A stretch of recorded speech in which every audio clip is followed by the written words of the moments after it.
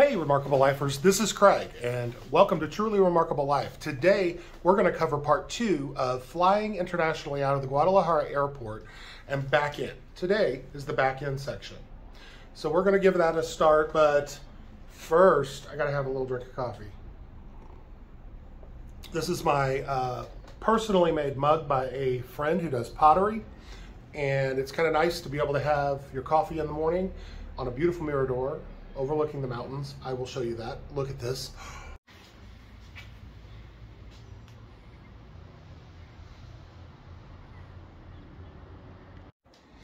Isn't that freaking beautiful? But I've got my coffee here. Thanks, Harry, for the mug. Really appreciate it. Give you a little shout out. Let's get started. So we're going to take a look at the steps that you experience when coming back in. I just recently flew to the United States and visited family for the holidays and flew back in. So make sure you check out part 1 of that video. I'm going to post that at the end of this video for the link. So coming back in, you're on a plane, and many people who travel internationally are familiar with the process of filling out that immigration form on the plane. That has changed in many airports. You may or may not need to do that. So for the Guadalajara Airport, in my experience, I did not have to fill one in. It is a digital FNM form. Not FNM, it's FMM, FMM. Oh my gosh. Anyway, I fixed it. I'm not re-recording this. It's based on your passport, your ticket, all of that stuff. They have that stuff in the system already. You've already gotten your stamp when you're coming out. You know that that's marked resident temporal or resident permanente. You are good to go, okay? So the first thing to know is that when you arrive in the Guadalajara Airport, in some instances, they will drop you on the tarmac. If you've never experienced that, they put a set of stairs at the plane and drop you off, and then there's a shuttle of some sort that will take you to the designated door that you need to go into the terminal. Don't worry, because they're only going to take you to the international door and funnel you right to the immigration agents. They're not going to let you run around. They know that you are an international traveler and you have to go through that process. So in my case, I got on the bus. I just kind of followed the crowd. It's a 1-minute ride up to the door. They let you out and you get funneled right in. Once you get up to that immigration agent, you need to make sure that you have your passport and your temporary or permanent residency card available. So have it out, ready to go. Don't stress out. You just go next person in line, they call you up, and you hand it to them.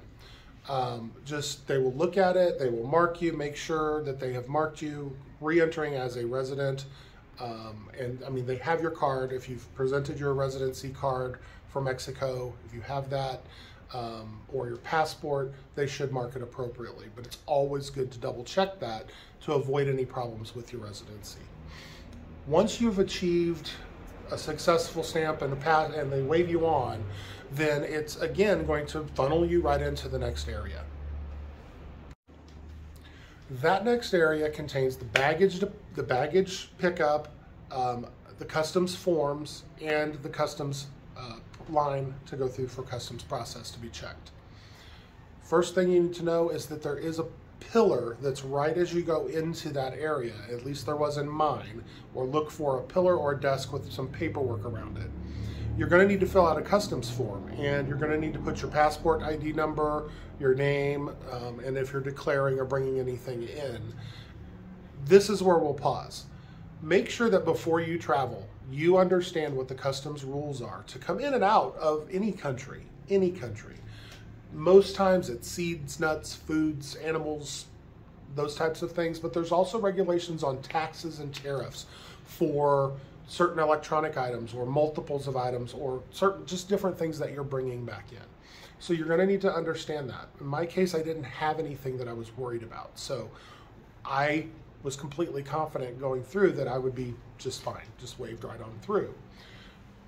Make sure that you understand that, and if you need to look that up, do that beforehand. So I filled out my form. Make sure you have a pen. There's not any pens provided. So in my case, I'm a nice guy, so when I got done with my pen, I handed it to the crowd and somebody else took it, passed it around, I'm sure, or they kept it, whatever. But if you have a pen, fill out your form, go get your baggage. As your baggage comes through, make sure you have everything together. You have your passport, your card out, your residency card, and that form. And then go get into the line for customs. It's a lot like the pandemic grocery stores where they make one line and then they direct you to those next stations. The first thing you're gonna do there is you're gonna play a game show. So when it's your turn, you walk up and they will motion for you to hit a button. That button activates a random red or green light. So that's where the fun begins. If you get a green light, you're free to go, walk on through. Don't celebrate too much, don't draw attention to yourself, just go right on out. Again, you don't have anything with you that's a problem, so it's fine. Luck of the draw, you saved some time. Red light. Red light means you have to proceed to the customs agent. And that's where all of that information I told you to look up before comes in handy, because if you know what's in your baggage, you don't have to worry. And you can answer their questions and say, yes, that's a personal item, or that's, tell them what it is. They will also engage you in conversation and ask you about your trip. Where did you go? Where have you been? Where do you live here in Mexico? Tell me about your life. So they're asking you those questions intentionally to get some more information, to see your reactions, and really just gauge the whole situation. That's their job. They're keeping you safe and also keeping things according to the, making sure that everything's legal and all of that. Now, one suggestion I have is to pay attention to what they're doing. So answer their questions, but keep your eyes on your bags. A lot of times they'll divide and conquer. You have 2 or 3 bags. They're going to have 2 or 3 agents going through, and each one going through a bag. So it's kind of disconcerting sometimes when you're sitting there and all of a sudden everything's just going everywhere. Keep your eyes on the bags, answer their questions.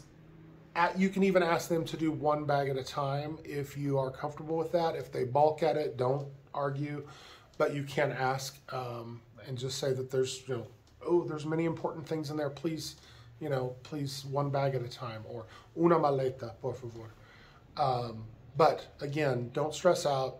Just keep it nice, keep it polite, and you should be fine. So now you're exiting customs. You go out of customs, whether you've gotten a red or green light and you've gone through the whole process. The next step is, do you need transportation? The best way to get from the Guadalajara Airport to any of the outlying areas is taxi. The taxi service is regulated, so you will pay in advance so that there's no question about what the charge will be. And gentlemen are at the front doors putting you into a taxi cab. Those cabs you have already paid, you give them the ticket, and that is all you need. You don't have to worry about anything else. Tipping is up to you. That's very simple. You can look that up online if you want to know about how much to tip. That's not what this video is about. So you go up to the taxi stand if you need a taxi, and you tell them where you're going. So let's say you're going to Chapala or Ajijic or Riberas. You tell them where you're going. They're going to charge you or give you the amount in pesos. You pay them, they give you a ticket. You then take that ticket and you walk out the main doors to the outside, to the main exit, and there will be 2 or 3 guys standing there with vests on, and they're going to see your ticket in your hand, and they're going to come right up to you. They take your ticket and they direct you to a cab. Once you get to that cab, they will load you up and get you in the cab and ready to go, and they'll either ask you an address or you will tell the cab driver once you get in.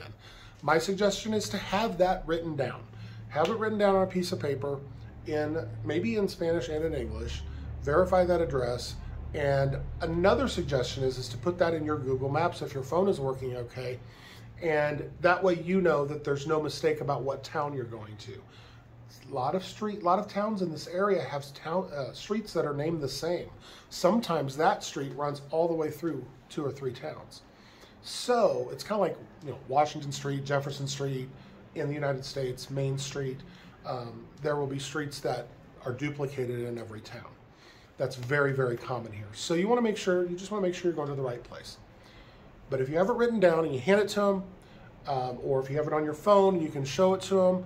Or let's hope you're very fluent in Spanish, and then you can just share that with them. Because not every cab driver is fluent in English. Some are not. But I will tell you, I've never heard of somebody not getting to their destination.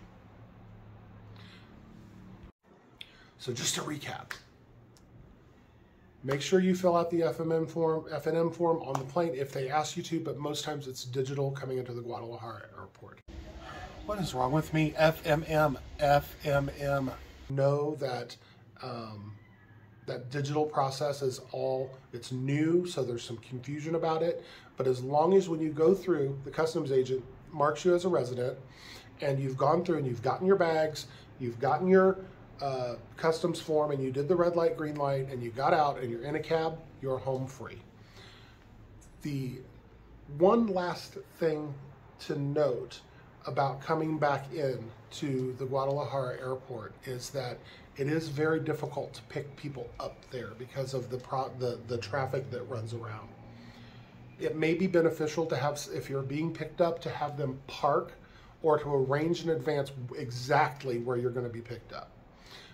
It's just very crazy. But if you're getting a cab, they're right outside the door, so you won't miss it at all. And that's it. So thank you very much for joining us. I hope this was helpful. Please, please, please give this video a like and comment down below if you have any questions or any thoughts, or tell us about your experience.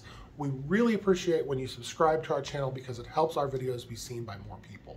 And follow us on Facebook and Instagram because we share different things there to give you a better picture of what our life is like in Ajijic, Mexico. So thank you for joining us. You have a great day. And if you haven't already, go find your truly remarkable life. And don't forget to check out part 1 of this video about leaving Mexico via the Guadalajara Airport. It should be right here somewhere. Or maybe I put it over my face. I don't know. There's a box. You can click it. But you can also go to our playlists, stuff like that. Thanks. And don't forget to check